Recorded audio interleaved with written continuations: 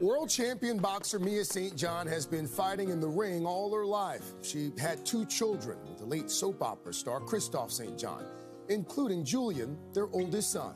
Having Julian was the most beautiful thing that I think had ever happened to me. But as a teenager, Mia says Julian changed drastically. There was a side to him that always seemed very depressed. At 17, he experienced a psychotic break and was diagnosed with schizophrenia. Julian was in and out of mental facilities for the next 7 years. I would be on the streets day and night searching for my son. Julian, you gotta come home. I would find him in the parks, half naked, completely delusional, not knowing what was going on. By his early 20s, Julian was also addicted to meth. In 2014, at age 24, Julian died by suicide while in a California psychiatric hospital. I got a call a few hours later from the hospital saying that my son was gone.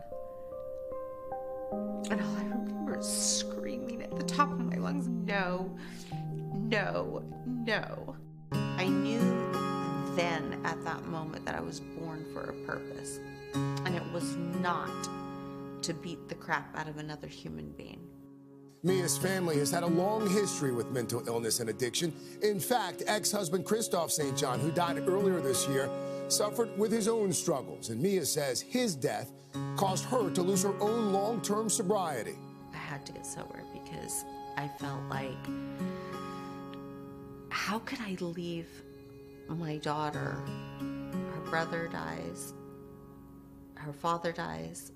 Today, Mia has turned her fighting spirit into a crusade for anyone who suffers from mental illness, addiction, and homelessness. I'm here to make change. I'm here to reform. And for all the families, for everyone that's still out there suffering. I might have retired from the ring, but I'm definitely still fighting. Mia St. John. Mia, thank you. Thank you for being here.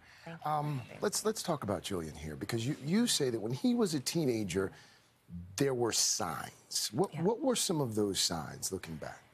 There were signs early on. I mean, I could go way back to when he was a toddler, but probably the biggest sign was the depression, the reclusiveness.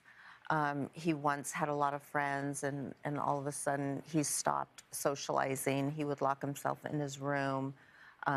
He was agitated a lot, and no longer really showed emotion, very apathetic, it seemed like. So I knew something was wrong, but I also have a degree in psychology. And so I remembered, you know, from my college days, reading about these illnesses.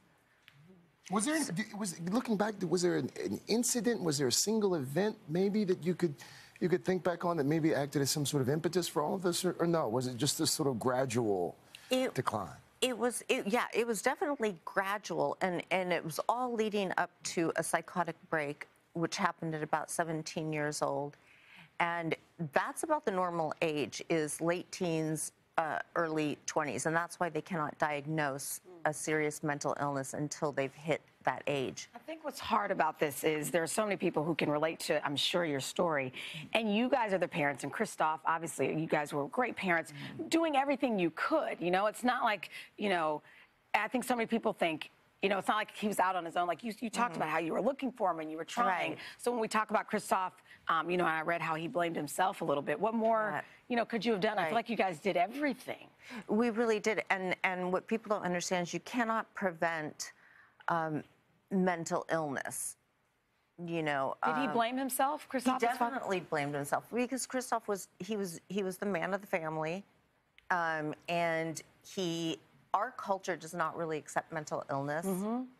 The Latinos don't, a lot of the black families don't. So he was raised in that, you know, environment where it's, you know, get off your ass and shape up, cheer up, you know. Which is why it's so good that you're here. Yeah, and I want parents to know that the biggest thing you can do is educate yourself. Educate yourself, learn about these illnesses, because what if all these shooters that have suffered from schizophrenia, bipolar, the Arizona shooter, Newtown, Columbine, Parkland. the list goes on. What if those parents were educated? What if the kids were educated? What if we knew ahead of time? Could we have stopped a tragedy?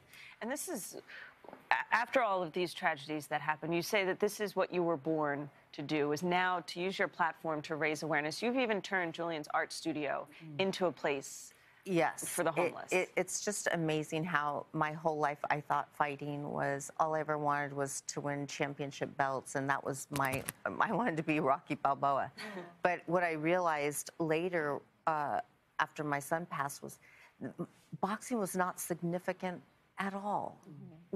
My purpose was mental health and getting people help. And that's what I was born to do. And after my son passed, he was a brilliant artist. And a lot of them tend to be really good artists. Sure. And I mean, he was at the Laguna Gallery of Temporary Art, and we never sold originals. He was that good. So I turned his studio into a free center for everyone that suffers from addiction, mental illness, homelessness.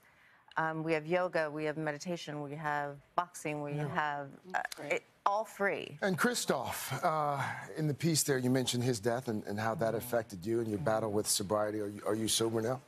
I'm sober now. Okay. Still struggling, you know, but I am in therapy. I am getting help. Christoph's death was extremely hard for me because, you know, a lot of people know that I'm